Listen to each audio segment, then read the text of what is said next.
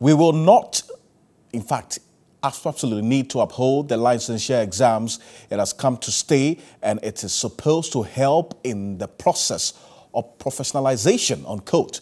These were the words of the chairman of the National Teaching Council, Professor Eric Nyako-Sampson, in an exclusive interview with Wendy Lai.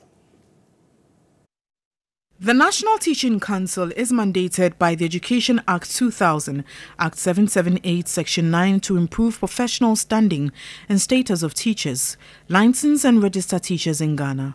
But is the licensure exams necessary? So you are examining them to assess how they fit to teach. We have something we call fit to teach. Fit to teach stems out from the qualifications you say you have. Or prospective teachers in the country who sought to be professional from 2017-2018 academic year and beyond were scheduled to write a professional examination. The first exam was held in 2018. What about NAPCO trainees, volunteer teachers and national service personnel who teach? The Act gives the NTC a leeway to get some of those people employed, to approve for them to be employed. But then whilst on that employment, they will have to take steps, get the training that is required.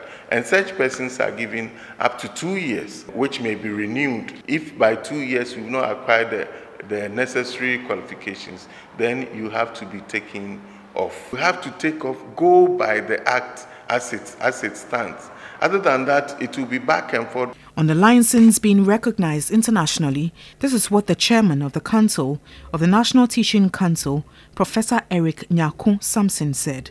We are working on it within the African sub-region, and then we will launch out. Remember, Ghana is a member of IFTRA, the International Federation of Teaching Regulatory Authorities, which still talk about teacher professionalization.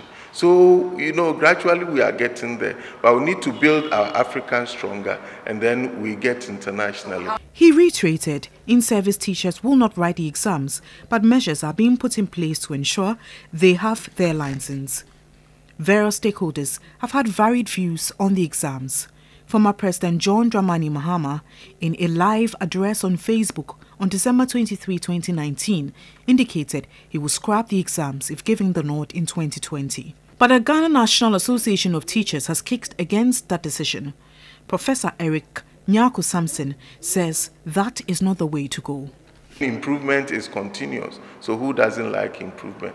But to say that you will scrap it because of that, then that is not good, because you are looking at how do they enter the profession. We think if you want to professionalize teaching, if you want to give teachers the dignity that they deserve, the way to go is to let them have the licensure